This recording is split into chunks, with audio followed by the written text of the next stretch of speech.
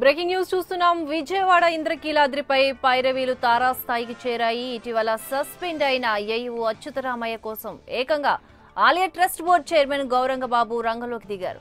దసరా ఉత్సవాల సందర్భంగా చోటు చేసుకున్న అవినీతి వ్యవహారంలో సస్పెండ్ అయిన ఏఈ అచ్యుతరామయ్యతో సహా 4 ఉద్యోగులపై సస్పెన్షన్ ఎత్తివేయాలంటూ ఈఓ కోటేశ్వరమ్మకు గౌరంగ బాబు లేఖ రాశారు.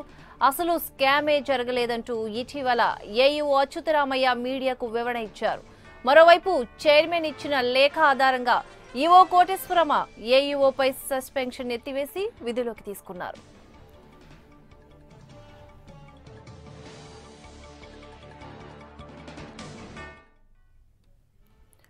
ఇదే అంశానికి సంబంధించి మరింత సమాచారాన్ని మా విజయవాడ ప్రతినిధి చంద్రశేఖర్ అందిస్తారు. చంద్రశేఖర్.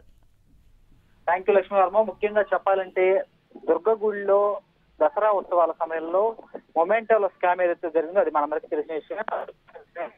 ఈఓ అచ్యుతరామయ్యతో పాటుగా ముగ్గురిని దుర్గగుడి ఈఓ సస్పెండ్ చేయడం కూడా జరిగింది. అయితే విచారణ చేసిన అనంతరమే వాళ్ళని సస్పెండ్ చేయడం కూడా జరిగింది.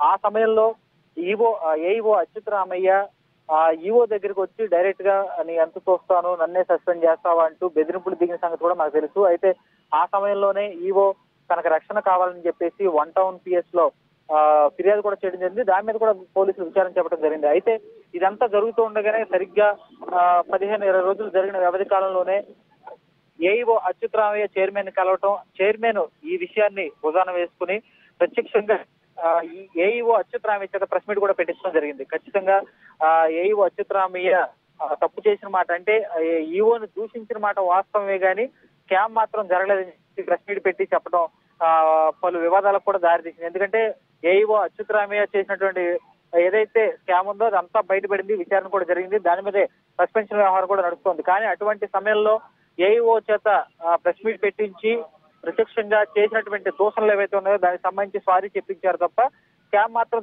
జరగలేదు అని చెప్పేసి trust board chairman Elamanchi Gauranga బాబు చెప్పడం జరిగింది. అయితే అది జరిగినటువంటి వారం రోజులకే నిన్న కరెక్ట్ గా ఈఓకి ఏఈఓ అచ్యుతరామయ్య అట్లాగే మిగతా ముగ్గురుమైన సస్పెన్షన్ ఎత్తివేయాలంటూ లెటర్ కూడా ఈఓకి ఇవ్వడం జరిగింది. ఆ లెటర్ ద్వారా ఇప్పుడు ఈఓ ఏం యాక్షన్ తీసుకోబోతున్నారనేటువంటి విషయం కూడా మనకు తెలియబోతుంది. అంటే ఖచ్చితంగా వాళ్ళని విధుల్లోకి తీసుకుంటారనేటువంటి వార్త కూడా వినబడుతుంది. ఎందుకంటే గత 15 రోజులుగా ఈ వ్యవహారం అంతా నడుస్తూనే ఉంది. కాబట్టి ఈఓకి ఒత్తిడి కూడా ఎక్కువ అవుతుంది, ఏమి చేయలేని పరిస్థితి కూడా కనపడుతోంది.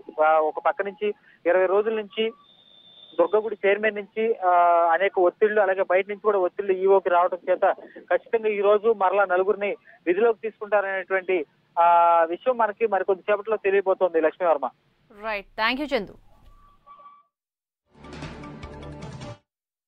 నేను ఊరెళ్ళి 10 రోజులు సెలవు పెట్టి ఇంటికి రావడం, ఇక్కడ ఆఫీస్కి రావడం జరిగింది.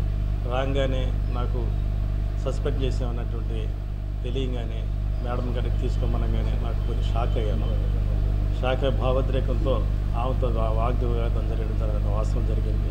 దాని సందర్భంగా అనాలోచితంగా జరిగినట్టు సంఘటనల వల్ల మీ మిత్రులందరూ సమక్షంలో జరిగింది. దానివల్ల చేసినట్టయితే నేను క్షమించమంటున్నాను. ఆమె బాధగా గురైతే దాని గురించి చెప్తున్నాను. పై అధికారి కాబట్టి చెప్తే నాకు వయసు చిన్నదైనా కూడా క్షమాపణ చెప్తున్నాను.